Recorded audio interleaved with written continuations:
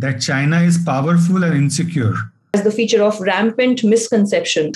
India and China cannot go to war. That informal summits has its own limitations. Welcome to the China Dialogue series, Dr. Tiwary. It is indeed a pleasure to have you on this focus.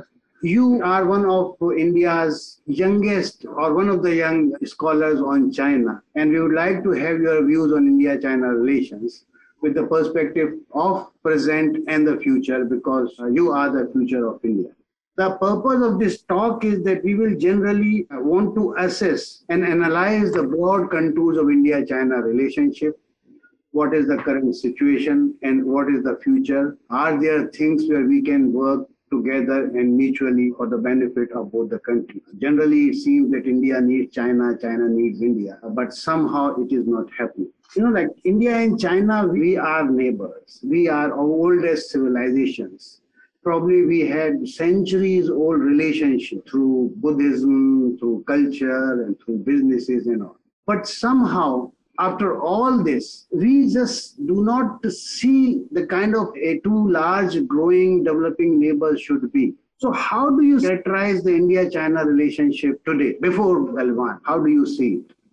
Thank you, Professor. Thank you for having me. And it is indeed a very, very important juncture in the context of India-China relations. If we look at the relations in totality, rather than, just a very momentary kind of analysis, we would see that for a while, Sino-Indian relations have been very much influenced by what we can say as the feature of rampant misconception on either sides. And the misconception has historical roots on the one hand, but it is also a very contemporary phenomena, because decades after decades in the India-China kind of policy interaction, we've seen that a lot of very good initiatives have not really borne the kind of results they should have, owing to this rampant misconception that we have seemed to harbor on either sides. And this in some way points towards a lack of trust. When I say a lack of trust, the most fundamental cause of this lack of trust is perhaps the inability to see each other in a holistic manner in terms of their roles in the regional level, in terms of their roles in the international level, and therefore comprehend each other's, international perspectives. So I would go back to that entire whole thing as to how, in 1947, India was looking at itself in the region, in the world, and how China was looking at itself in the region and in the world. So even though there might be a kind of parity which gives them a solidarity coming from, third world kind of scenario, coming from global south solidarity perspective, at the same time, vis-a-vis each other, they haven't been able to read each other's intentions very well. And this has somehow percolated in a very continued misconception kind of perspective for each other.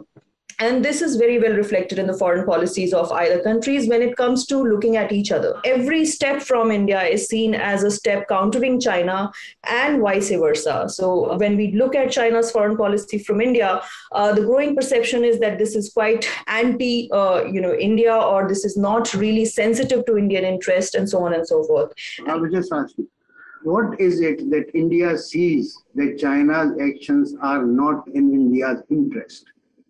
Since you mentioned pre-Galwan phase, let's go back to, the whole idea of BRI, Belt and Road Initiative. The fact that India did not join Belt and Road Initiative was owing to this whole idea that BRI in itself does not represent enough of a tradition. It doesn't have enough traction, Indian policymakers in Indian policymaking circles, because of the fact that it is seen as, or it was seen as, very hegemonic expansion of China in the region.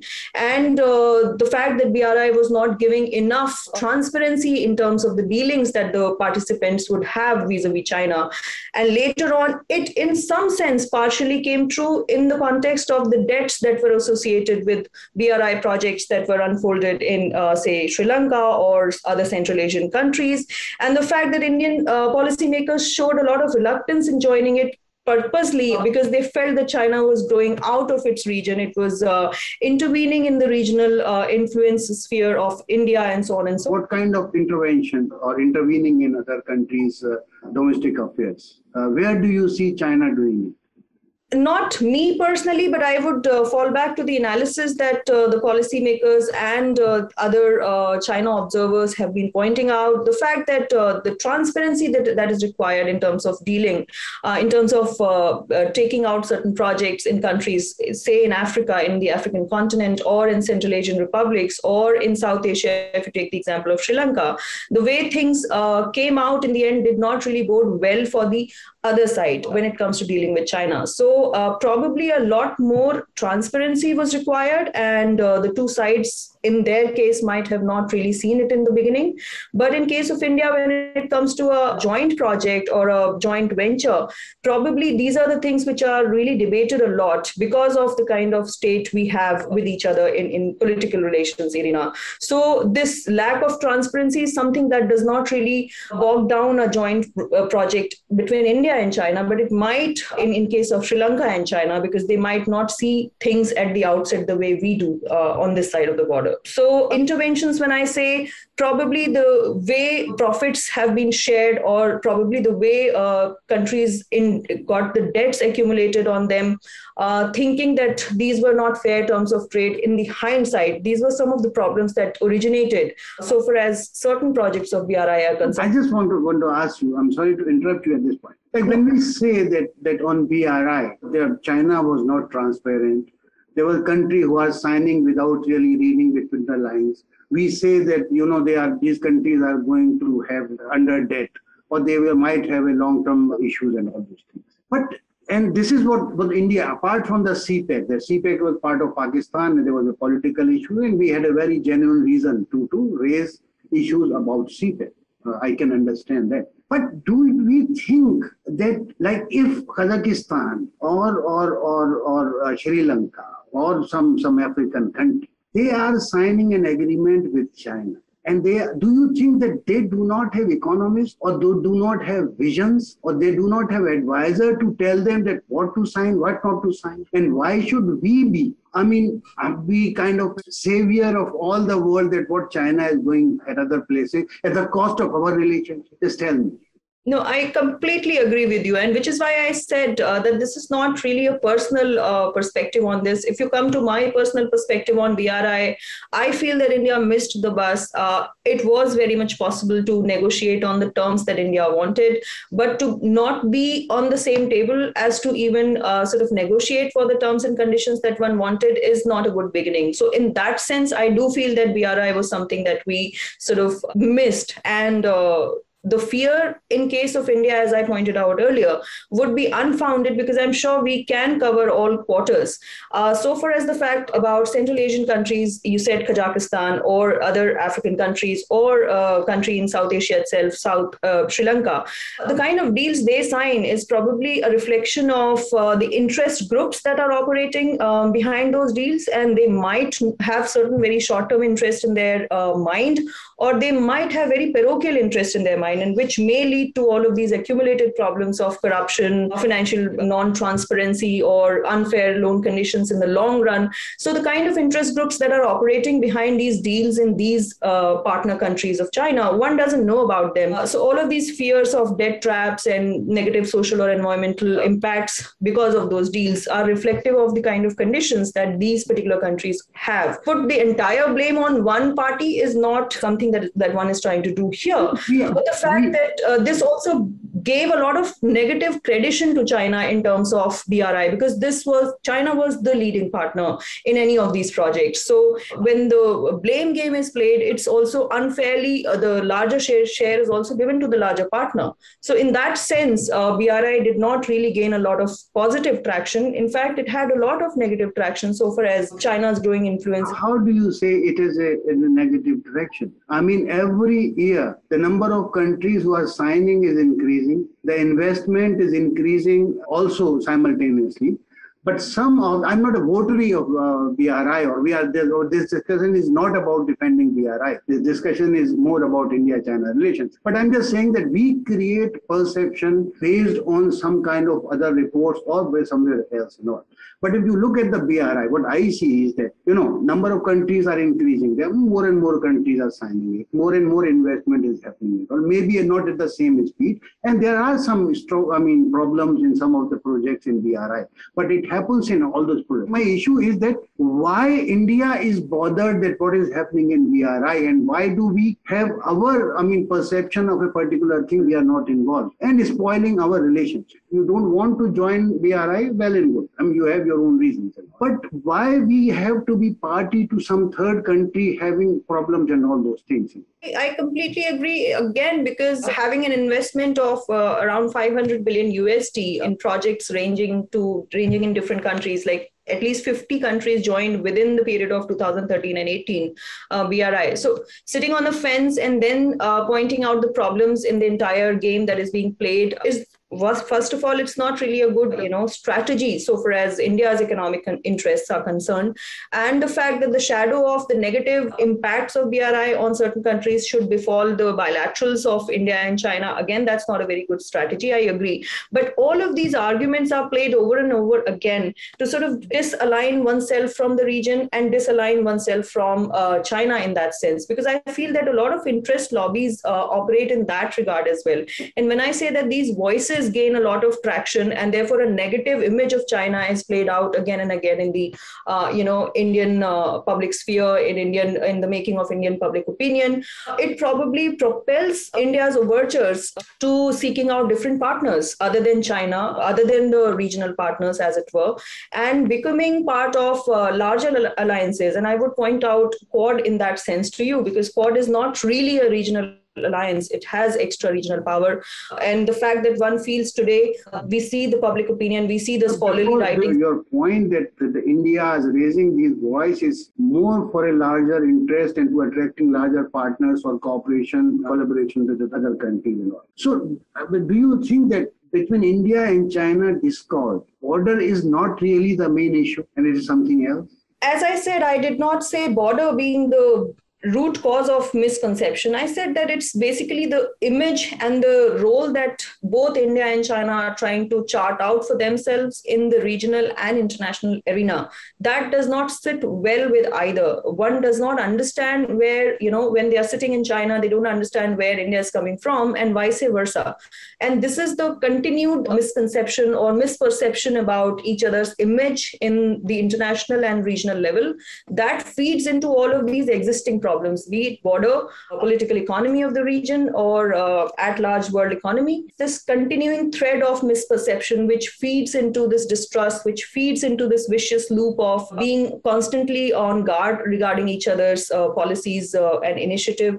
That is something which is the problem. Border is one of the problems. It's not the problem for me. As I see, as a young scholar and who has been studying Southeast Asia and China also, and you're also teaching students, which are really young. These are the students who have not really seen 1962 or who do not remember. Like my generation, we remember 1962. We have and we have read it in the history books. We have seen movies and all.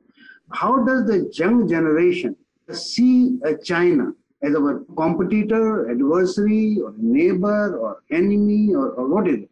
I would bring to table two words here. One is definitely competitor, because if you talk to the young generation, and again, there are demographic differences, what kind of young generation you're talking about, but irrespective of their demographic background, most of the youths that I have ever interacted with, or the people who actually come to me for certain kind of discussion on these topics, they opine that they see China as a very big competitor, because first and foremost, first thing to do is perhaps to learn a lot from China. Even if you don't like the fact that the Chinese are excelling in it, there is still a lot of promise to the fact that, okay, Chinese did it in this way. And can we actually learn from it? Because see, today they are beating us at the border, or there is a problem at the border, or we want to beat them at the border, whichever, quarter these young people are coming from, they would say that, okay, China has achieved something. And we began our journeys almost in the same, around the same time. This is where they are, and this is where we are. We would want much more. What can we do? So the first thing that comes into mind is a competitor who has excelled in a lot of quarters, and there is a lot of catching up to do. The second thing that of course comes is that this competitor is not really friendly. There is an adversarial image of China that is played out through different mediums of public opinion, at different junctures, the way India and China have interacted, including at the border, feed into this whole idea of an adversarial competitor, not really a very stark enemy or a very close friend or as a neutral country, but as an adversary, that can, have a kind of conflicting attitude in different realms of our interaction, as it were. So this is my sense of the younger generation. They don't point out at China being the enemy country. They point out at China being the competitor who's doing much, much better than what we are doing in certain, areas. And what can we do? There is a sense of competition, and there is also a sense of taking China as an adversary, which can grow to a very disproportionate, aspect of, say, what happened in Galwan in the last year, and looking at border conflict in that adversarial sort of image. But cooperation with China is possible because of the kind of comparative advantage that we might offer each other. And that's also a very strong belief of the young generation. Yeah, this is very important. So they also see there is a scope for cooperation and there is a scope for learning from China. China, whatever they have learned over the time or have achieved over time. This is encouraging. But, if they are looking for cooperation, but generally if you see that lately, like I interact with China and the China's perception. Earlier, all those years, I did not see the Chinese, the general public had really much to say or think about India, except that it's a fascinating country, it's a big country, a lot of scope for business and all those things. But lately, I also see a lot of negative feelings in their websites, in their writings and all those things and all. And why do you think this perception has changed? Because our attitude toward China, the India's attitude, the people's attitude toward China has not changed. It was always like that. It was not really so for China, But suddenly China has changed their attitude towards India pretty drastically. Why it has happened? You have been to China, you have been with the Shanghai Institute. What do you think? Well, my sense is that today the Chinese people also see their role and image in the international arena very differently. They do see the long road that they have traveled, and they know where they stand. And in that particular context, when there is an incident at the border, or when there is these are two strong states also, government-wise, if you look at India and China, these are pretty strong states in the sense that the kind of perception they want to sell to the public, they are able to do that, and both within China and within India. So if certain policies are not being played out their way when it comes to a bilateral, and if there is some kind of public opinion that can be favoring the government because of the kind of response it might have had given to the other side, the government would play upon it and would be very well sell it to the public. And public at large would be quite open to accepting that version of the government, given the fact that they see themselves as, the Chinese people in the world at large, coming of age and also acquiring that place in the world where they feel that terms of negotiation should treat China, if not as someone which is the larger party, but at least as an equal. And if a negative perception of the Chinese people is building up somehow on the other side of the border, or has always been there, as you point out, that it hasn't really changed. This is how we viewed China in the last few decades. That is not being taken very lightly anymore, because they feel that their time in history has rather come. And it's high time that they be taken more seriously or more favorably. And nobody wants to have that kind of self-introspection. So it's very much... and it's not all, one can't lay the blame of all kind of negativities between India and China on China's door. That's also a fact. So all of this misconception across the border, which percolates into their social media spaces, they get to know that the Indians are making these kind of statements, or Indian government is on this side of the agreement or disagreement, feeds into this anxiety and also this idea that why should we take India seriously? I have been traveling to China since 2008, and on multiple occasions, I mostly interacted with the generation of my age, which is, in mid 30s. So I started interacting with people when they were in their mid 20s. Today they are in mid 30s, and our seniors took their interviews, had a long chat. Some of them, of course, are Indophiles, but still they are not blind to the fact that Indian people do not really have a very favorable opinion of China. So if they don't have it, why should we extend a favorable opinion? Why should we invest so much in a relationship which seems to be going nowhere?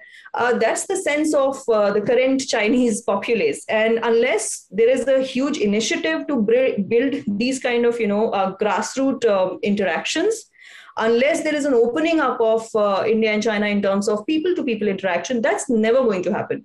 And people are going to just believe whatever they are fed through media, through public channels, through government channels. The image of the other is going to stay in that same manner, because not enough people have explored what the other side looks like on their own. There are very few travelers from India to China.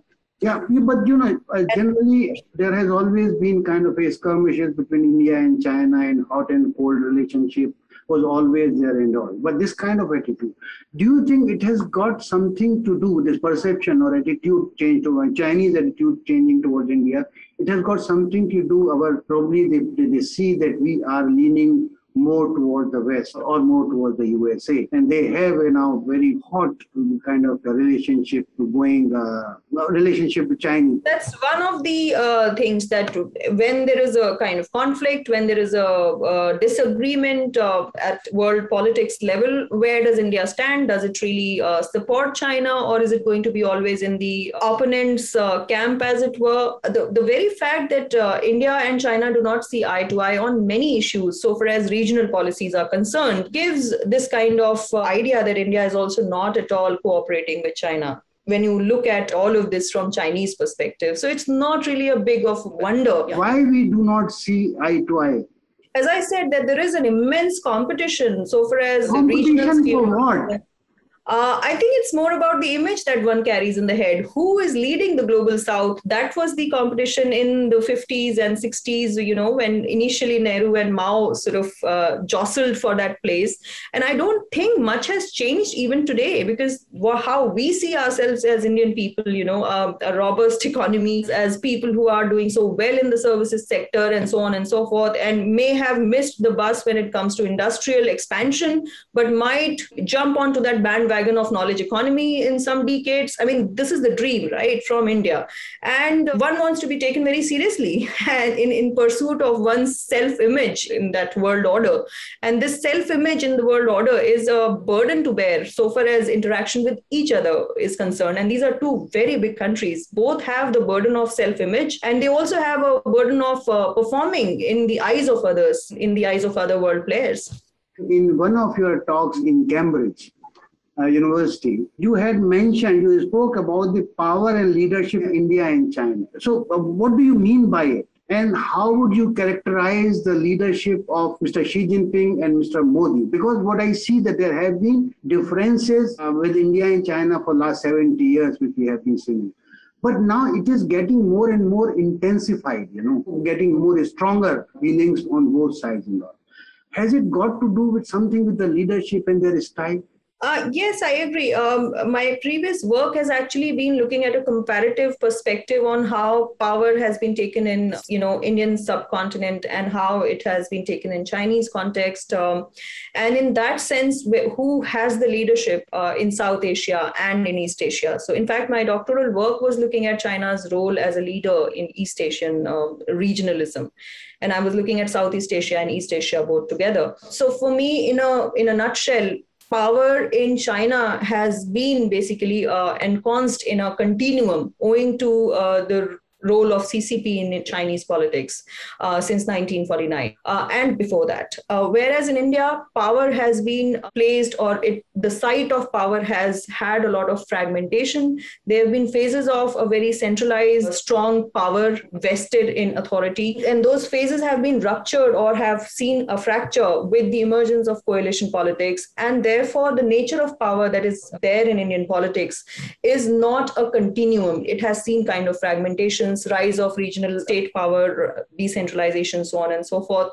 And therefore, the kind of leadership that India would wield in South Asia has been very different from the kind of leadership that China has shown to wield in entire East Asian region. That was my sort of argument there. Bringing it to the current context, looking at the leadership right now, leadership in China and leadership in India, we know that there are certain common factors between both the countries, the way leadership has evolved, be it Modi, Xi Jinping. Hierarchy is strictly followed. There is a decision which is made by keeping the key people at the top of the organization. At the same time, the decision is made by the person with the maximum authority, meaning the supreme leader in that sense. So this is a very centralized notion of strong, powerful leadership that has emerged in both India and China. Now, how much playing field both of them would have because of this centralization of power in themselves, how much would they have in terms of negotiating? How much is it that they can leave open for the other to sort of intervene or influence?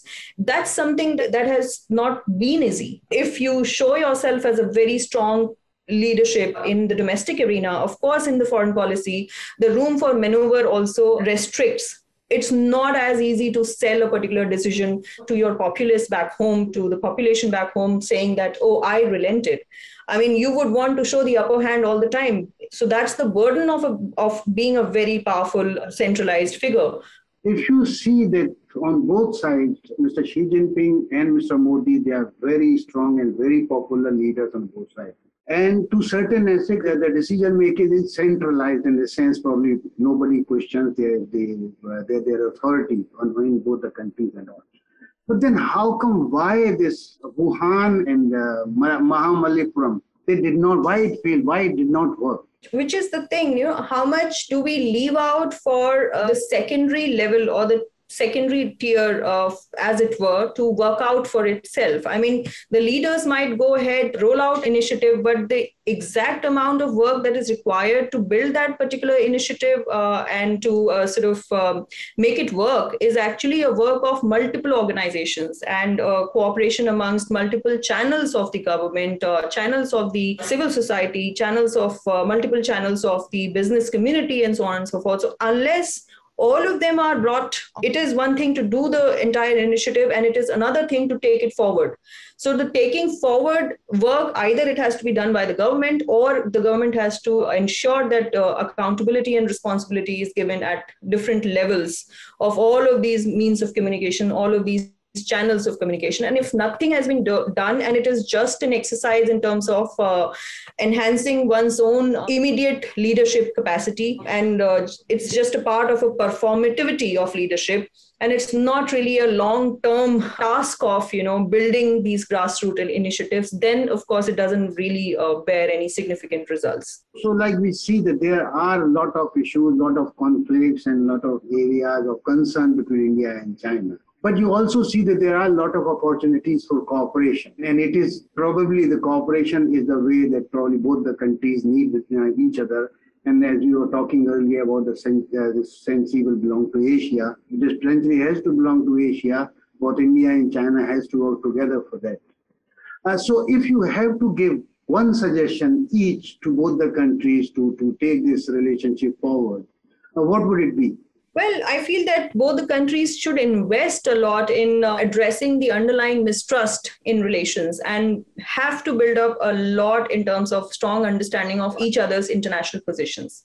And that is how we can sort of come to this whole idea of being rivals in many areas, but at the same time being able to coexist peacefully. In context of, I think China also can sort of aim at, looking at making the first move, as it were, towards a kind of rapprochement with India, so far as the current crisis is concerned. And this process is not easy.